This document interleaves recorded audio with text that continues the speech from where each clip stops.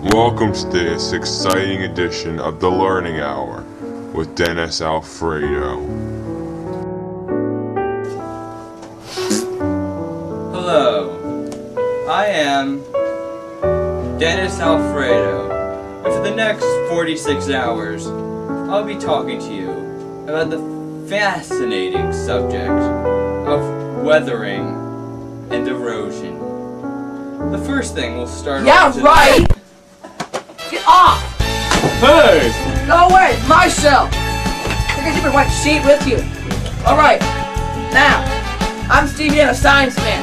And like Stinky Alfonso said, we're gonna be learning about weathering and erosion. Alright, now. Yes! Okay, I'm just touch me, get off my property!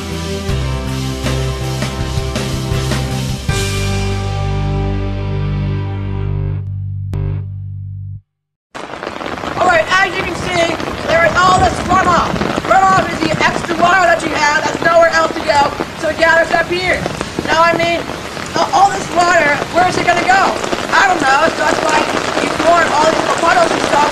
What are you doing here? Excuse me, I have to give some back.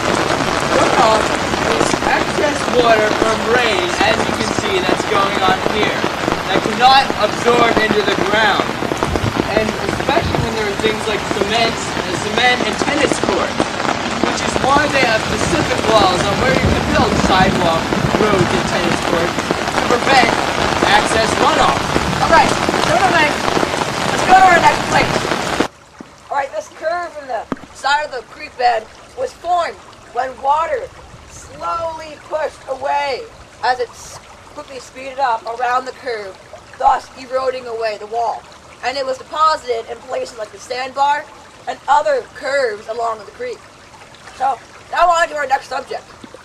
And now for a quick moment of erosion prevention with Dennis Alfredo.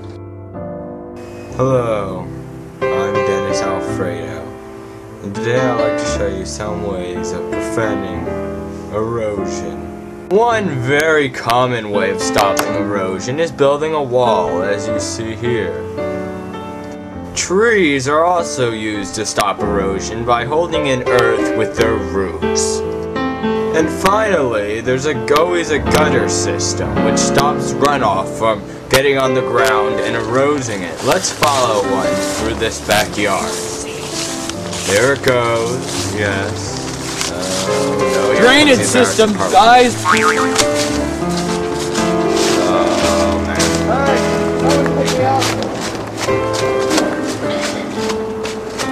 And there it is. Hold on, let's get the camera zoomed. Right there, where it finally runs off into a creek or stream. Thank you for joining me on a Dennis Alfredo moment.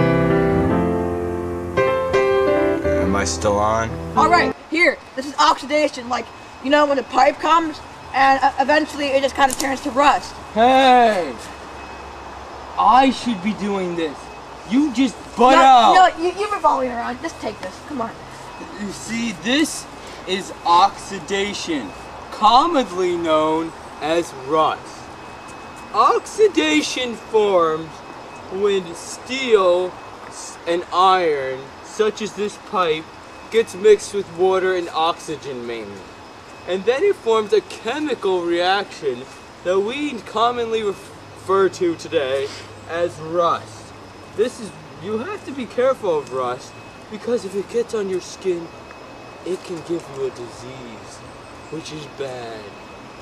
So, now, let's go into some complicated... Hey, Sonny!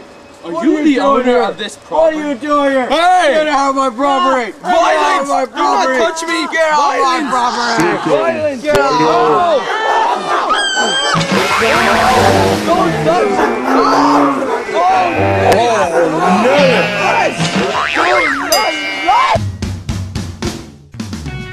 Please consider the following. Hello, I'm Bob Wagner, and today we are going to be creating a mock landslide. You always got to remember safety gloves and safety goggles. So you're going to take some dirt and soil and other particles, which is all in the dirt for you already. and pack it tightly onto a flat surface, like so. Then you need to take the surface and pick it up and have it on an angle where you can get something so it has a hill. This is like your natural landscape with the hill. But then, when it rains and stuff, and the water comes, see it's raining, with all this water and stuff, it's going to cause a lot of runoff in the land to slide down, and it can cause a landslide. See, just like that.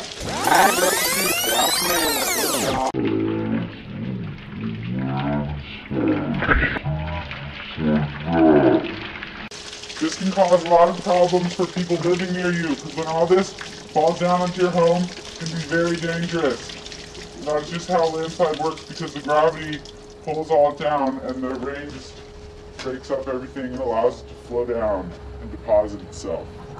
I'm Bob Wagner, and that was our home experience. Remember to be safe, gloves and goggles. Alright, so here we have girls and gullies. This is where all the runoff goes.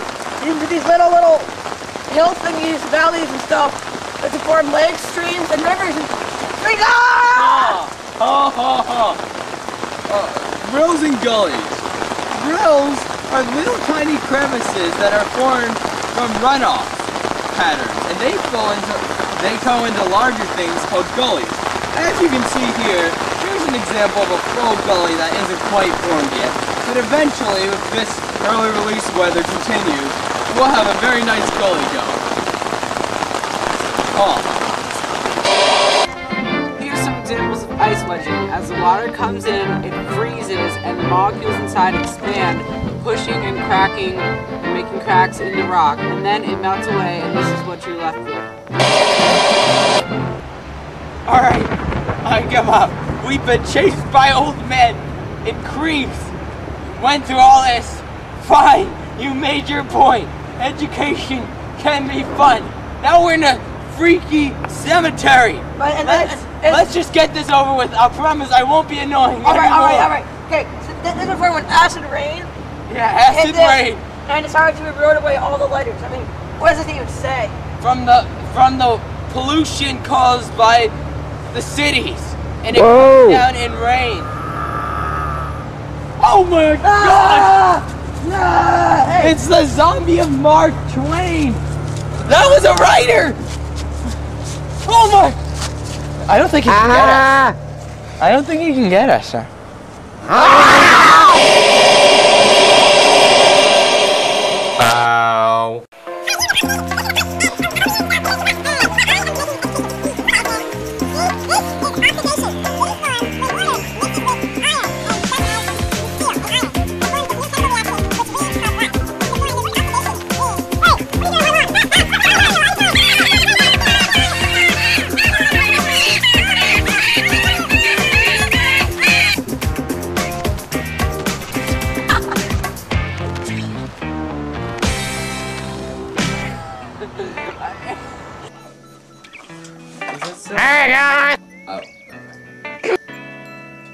Hello.